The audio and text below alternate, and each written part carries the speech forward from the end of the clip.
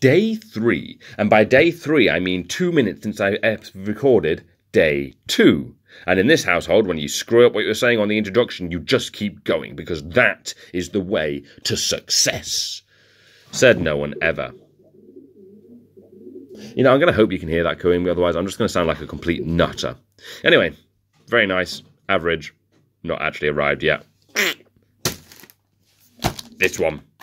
I don't know what this one is, period. Oh, I can see what this one is now. This is going to be a nice one, hopefully. Oh, it's even on the front. Oh, you can have the cardboard as well. Look at this cardboard. Isn't this amazing? You can see all the tiny details there, and look at this one. It's great. I love it. Right, now this one actually has what it is written on the top. But first, here's Atlas Editions.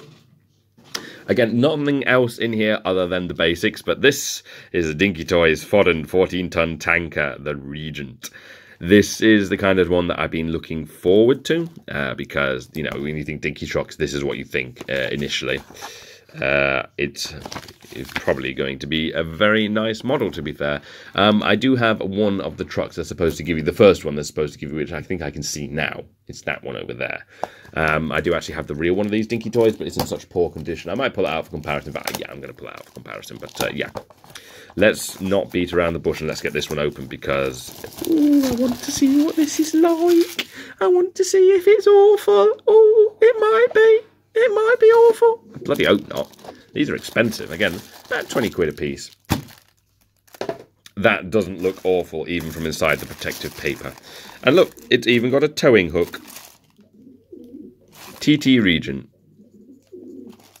Painted, not a sticker. Might be a transfer. Ooh,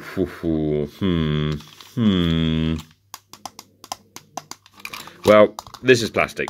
That's my first initial, which I suppose I should expect that the whole top bit would be plastic, but that's plastic, and that is a little bit of a downer, but the rest of it, it's got a 20, and it's got 8 wheels, and it's got Foden written on the bottom.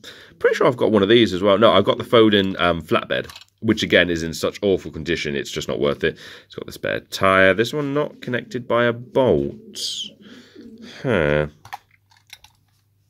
See how this one here has a screw to keep it in place, which feels a bit...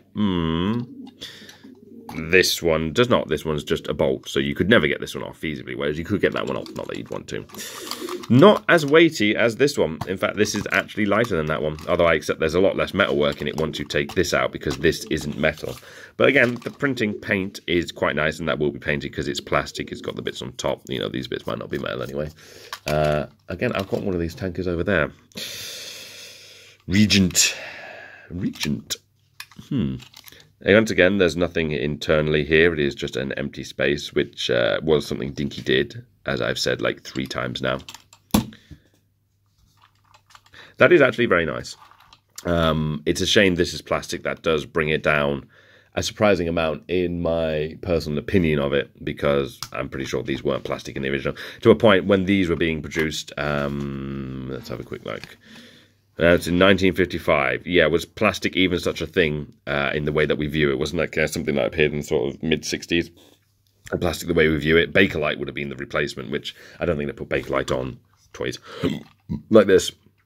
But no, it's nice though. I do like it. I will be keeping that one for certain. I'll be keeping all of these most likely, except for maybe that Bedford Tipper when the second one comes out, because God, I hope that's not the last one we look at. That would actually be a real big disappointment. I might have to look through and find out which one it is. We're doing the Bedford Tipper tomorrow, I've decided. But no, that is actually very nice. Again, there's nothing wrong with it. It's got nice printing. Obviously, it's still got metal on the bottom.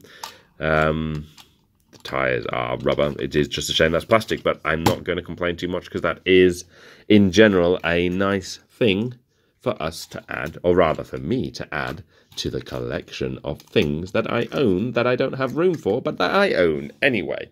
And these videos are coming in at a decent time. They're good for a week-long video. Don't know what we're going to do on the last day, though. I'm supposed to do something special, but I haven't actually got anything planned because I'm lazy. And on that note, I'll see you tomorrow.